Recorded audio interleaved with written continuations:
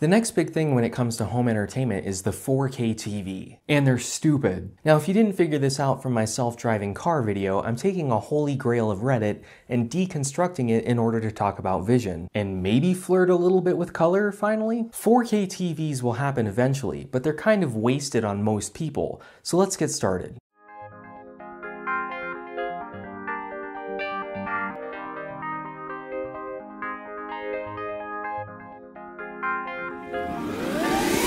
Now this is currently being filmed in 1080p at 30 frames a second. Actually 29.97 frames per second, but 30, okay? And this is pretty much the current standard format for most media, including YouTube. So let's take a step back and see how we got here.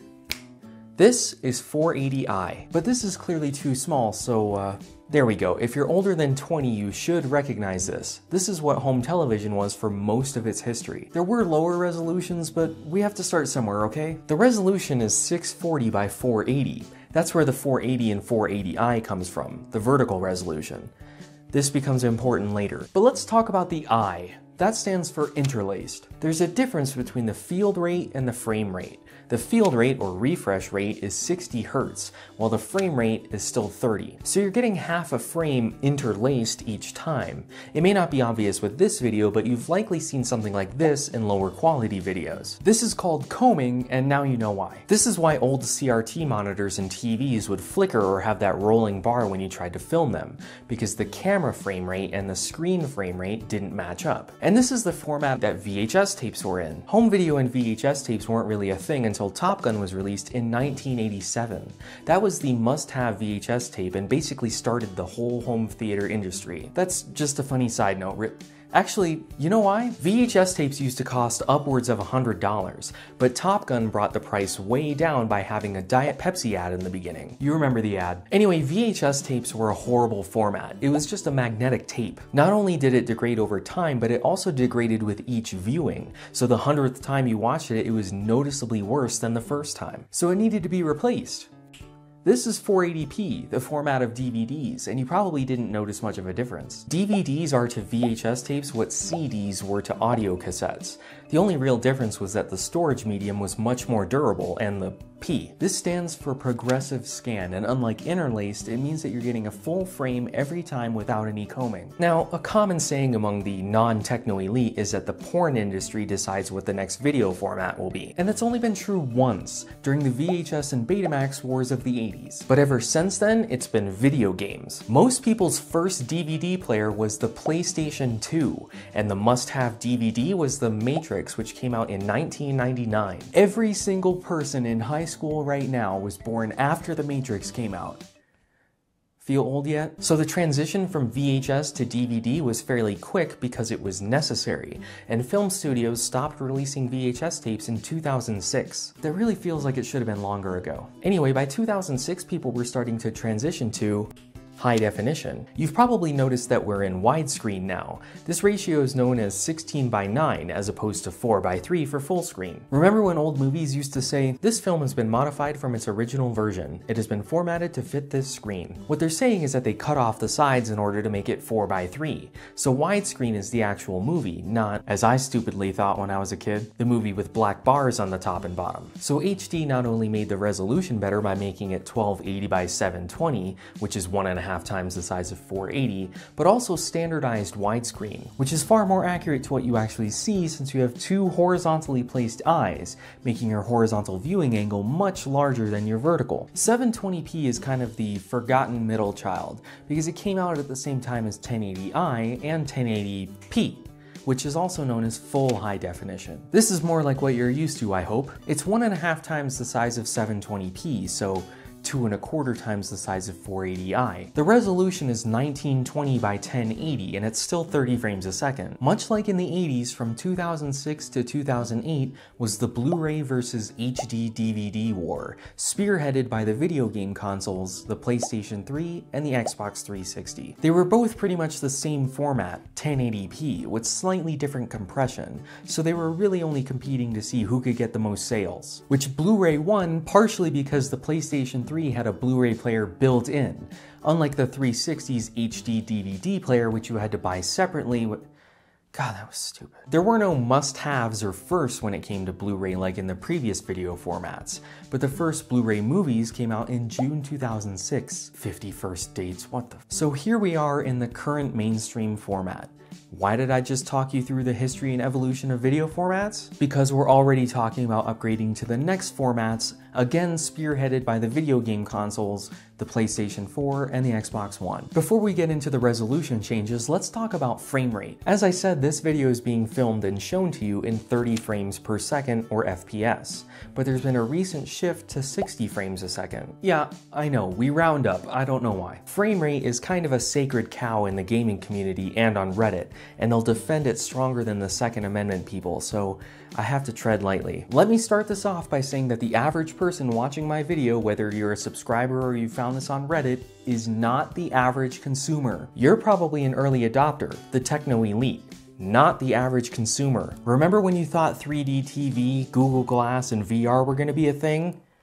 Pepperidge Farm remembers. Now, the human eye doesn't really see in frames, you see pretty much continuously. But beyond a certain speed, things can move too fast for you to notice. Now, depending on your source, at rest, that seems to be about 45 to 72 frames per second. Let's go with 72. That means just sitting there on your couch eating Doritos, if something appears on screen for 1/72nd of a second, odds are you'll miss it, unless you know where to look and you're waiting for it. That's at rest though. Your perceived frame rate changes with your arousal level. If you just went for a run or are being chased by a dinosaur, or more likely you're hopped up on caffeine, you can see up to 120 frames per second. And if you're a superhuman or a fighter pilot, or you're on cocaine or something, you might be able to see up to 240, but no one has been able to reliably do it beyond that. If you still think that you can, you belong in a lab or something because you're some sort of mutant. So again, you don't really see in frames per second,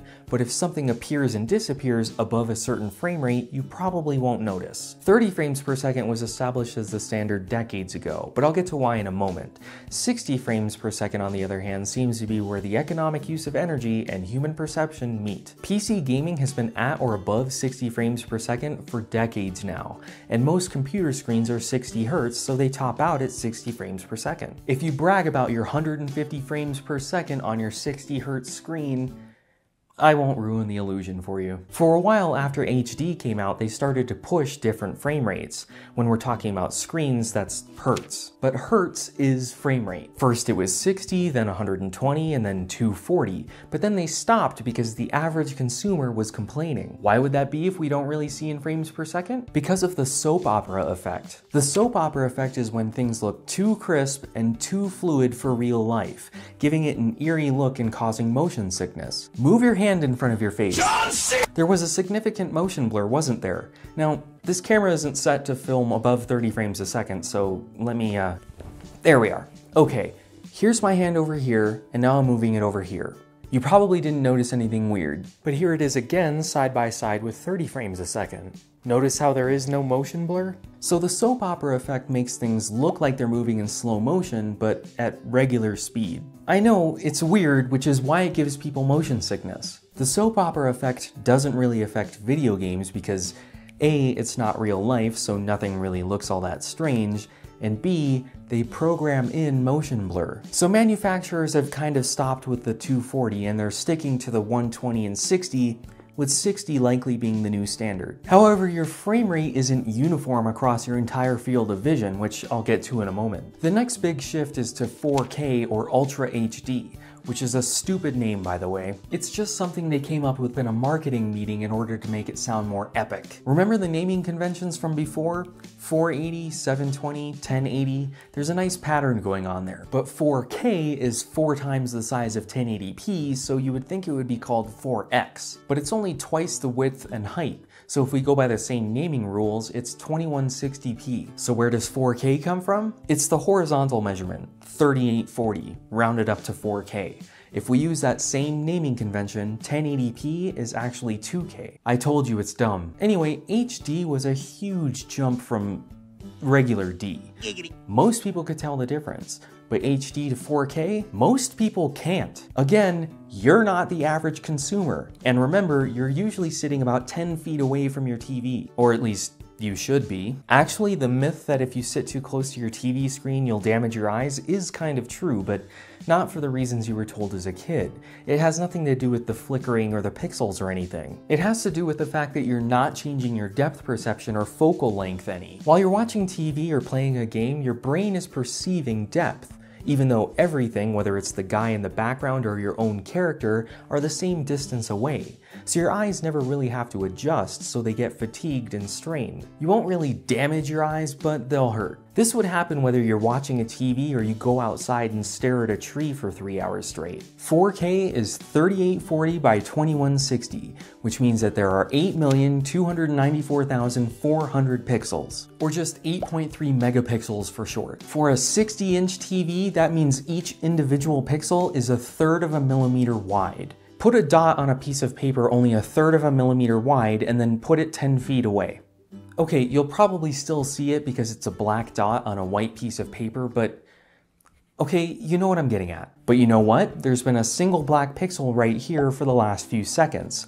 Go back and watch it again, you probably didn't notice. And this is 1080p. Do you really think you would have seen it if it was 1/4 the size? Now get this, there are 8.3 million pixels on that TV, and there are only 6 million cones in your eye. But that isn't the whole story because each pixel is actually 3 pixels in one. Red, green, and blue. I hope you know that those are the primary colors of light. But we only think that because we're human. If you were to ask an alien what the 3 primary colors are, they might say, 3? Silly human, there are 15. Though that's pretty unlikely because wait, this isn't the color episode, stop. Anyway, the cones in your eye are only red, green, or blue. And while the ratio isn't exactly 1/3, if we match them up to make a pixel, that means that there are only 2 million pixels in your eye. Before you say anything, rods don't matter. If cones are the pixels in your eye, then rods are like the backlight. You can't really see with only rods, which stop trying to get me sidetracked. Anyway, cones aren't evenly spread across your retina. They're concentrated in an area called the fovea, which is only 1/3 of a millimeter wide in the center of your retina. So while you're looking at this screen and think that you see this, you actually see this. And you have to take into account the fact that we're squishing 210 degrees of your visual field down to maybe 15. But I'm actually still being generous. Of your visual field, your focal area is only 1 degree wide. Hold out your hand and look at one fingernail. The other fingernails aren't in focus. So as you can... Hey, my eyes are up here. But since most of your cones are concentrated in the fovea, as you get out to the periphery, there's less color perception. The fovea is also where you get the highest frame rate, by the way. It's the most important part of your vision, and it's really the only part that gets tested when we figure out if you have 20/20 vision. Another side note, there's no such thing as perfect vision. What 20/20 means is that at 20 feet, you can read what most other people can read at 20 feet away. If you have 2100 vision, that means that you have to stand 20 feet away from something that other people can read at 100 feet away. You have bad vision, but it's okay because we all kind of do. But while we do have some of the best general purpose vision in the animal kingdom, our eyes are really poorly designed. All of your cones and rods are on your retina in the back of your eye, and all of those cells need blood. Guess where the blood vessels are? Yeah, in front of the retina. So at all times, you're looking through a field of blood, which your brain usually filters out, but kind of looks like this. And all of those blood vessels have to get back out of your eye somehow, which they do through a hole in the retina, which results in a blind spot. Close your left eye. Actually, remind me about this in a second. Anyway, close your left eye and focus your right eye on the cross to the left, and move either your head or your phone closer or further away. Once you hit the sweet spot, the circle will disappear. It'll be a different distance depending on what size monitor you're on, but if you're watching this on a computer, it's about 3 feet. Your brain fills in that spot with whatever's surrounding it. It's kind of cool when you think about it. So not only do you not see this, you see this, but you also have this going on. And that's not the end of the story, because if you close one... Oh yeah, okay, what do you see when you close one eye? If you think it's this, you're wrong. When you close your eye, your brain receives a no input signal from that retina and shuts off all incoming information. So you don't see half black, you see this. Don't believe me? Close your left eye. Now cover your left eye and open it again. See? There's a huge difference. Anyway, so again, you're seeing this, with the addition of this fun mess, which can be bigger or smaller depending on how lucky or Unlucky you are. So do you really think that you need a massive TV with pixels literally the size of dust mites with all of this going on? Again, 4K will happen, mostly because they're just gonna stop making regular HD TVs, but not anytime soon. There's virtually no content for 4K right now. Anything before last year will never be in true 4K because it wasn't filmed in 4K. The current generation of Blu-ray disc, the triple layer, holds 125 gigabytes of data.